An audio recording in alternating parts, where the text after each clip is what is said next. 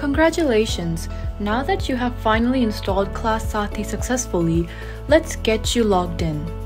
So first, as you can see, you would want to select one of the options that you see in front of you. Now, if you have chosen a Gmail login, please select the email ID that you want to continue with.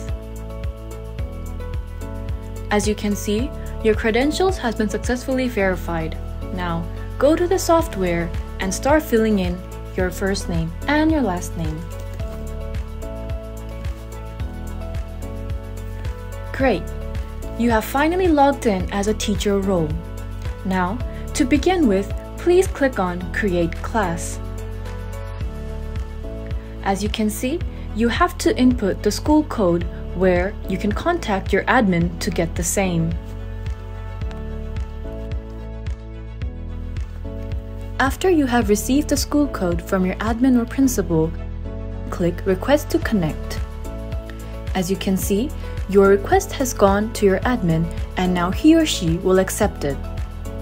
To know whether they have accepted it or not, please click on Refresh to see the same. Great! As you can see, your request has been accepted and now you may proceed further. The next step allows you to create your own curriculum and grade and section.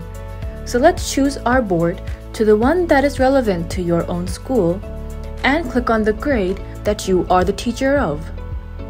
Choose a section. And since you're a class teacher, please select all the subjects that will be included in your class.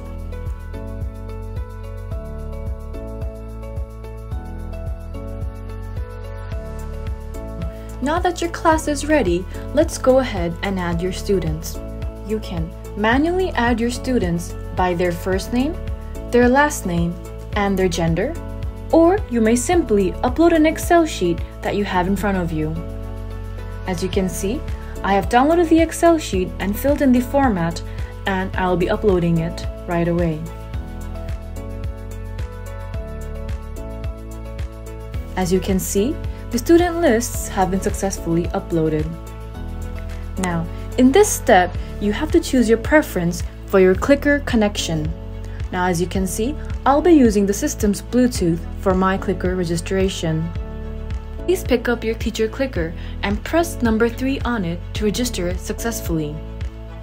Now, for your student clicker registration, please follow the guideline and click Next.